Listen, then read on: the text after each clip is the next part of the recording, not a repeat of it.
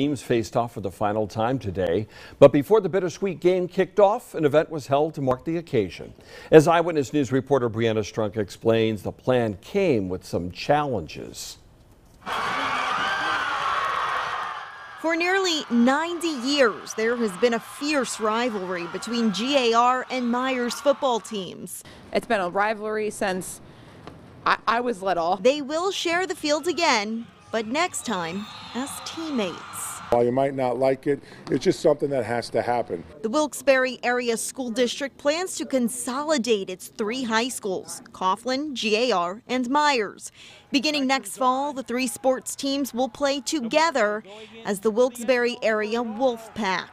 I mean, I'm not necessarily a fan of the consolidation, but I certainly understand the fiscal responsibility that the school board has. Before Saturday's final game between Myers and GAR, this tailgate was organized to help bring the schools together. But Mother Nature had a game plan of her own.